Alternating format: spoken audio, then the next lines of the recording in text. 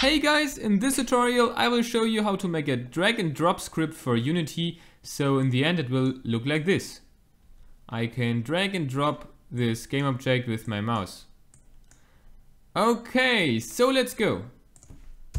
First go to your main camera, set its position to 0, 2 and -10 and make sure that it has the tag main camera.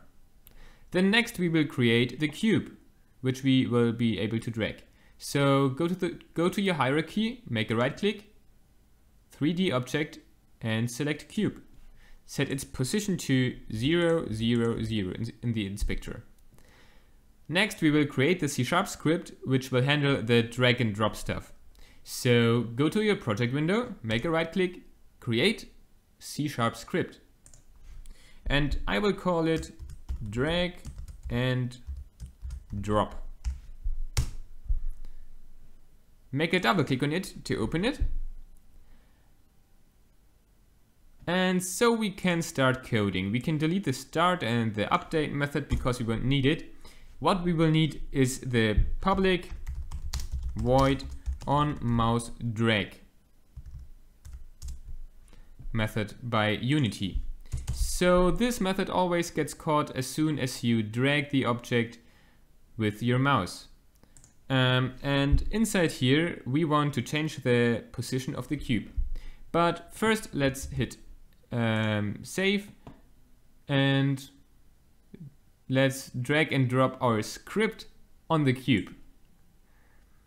So if you click on the cube, you can see on the right in the inspector now that it has our new script as a component added. Okay, so go back to your code editor. And now we want to change the position of our cube to our mouse position.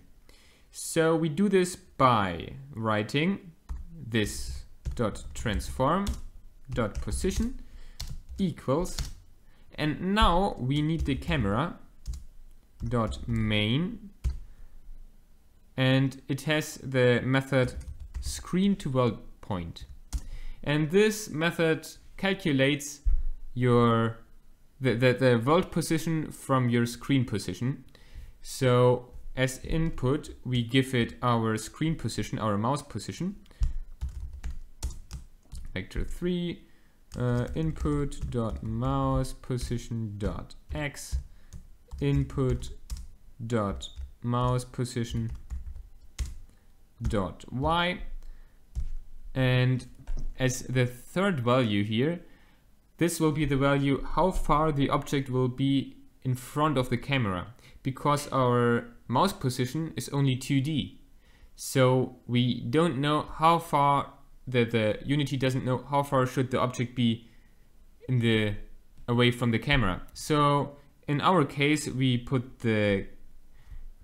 have put the camera on the set value -10 and the cube is in 0, so it's a distance of 10 units, so we just write 10. Okay, add a bracket here, and there I forgot the new.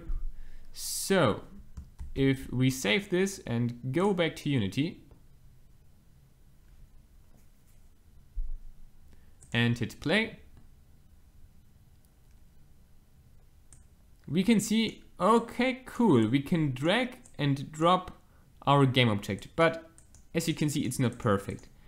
Every time I click on the game object it first jumps, and that is why we need to add an offset, because our game object jumps directly to our mouse position, but the pivot point of the game object is in the middle of the game object, but we touch it on the side of the game object, so that's why it jumps.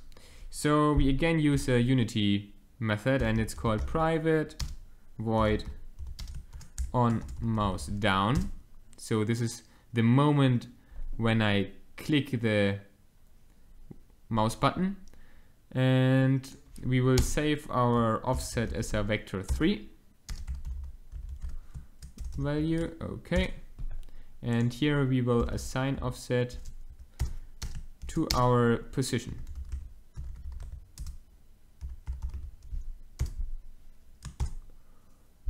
minus, sorry. Yeah, exactly, minus this position.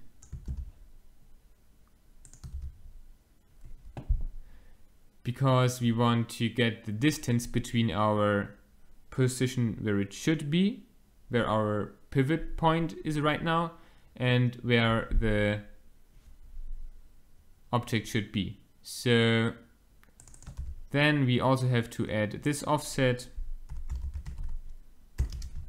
in here.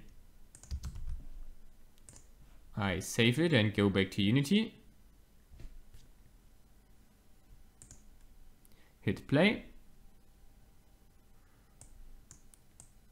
Okay, cool, this works. As you can see here, nothing jumps anymore. If I click on the edge of the cube, I can drag it on the edge. But it's still not super smooth, and that's why I will use vector 3 lerp. So this will smooth the whole movement. Just right here, vector 3.lerp, and close the bracket here. We will need a speed time.tilde time, and I multiply it with, let's say, again 10. It's the speed, how fast it will follow my mouse position. And at the beginning we have to again say this dot transform dot position, comma. I zoom out a little bit so you can see all it. Okay, I save it, go back to Unity, hit play. Nice. As you can see, it's much smoother now. I really prefer this way. Okay, perfect, it works. The script, you can see it on Patreon, it's in the comments. I hope you enjoyed the video. If you have any questions, just write in the comments.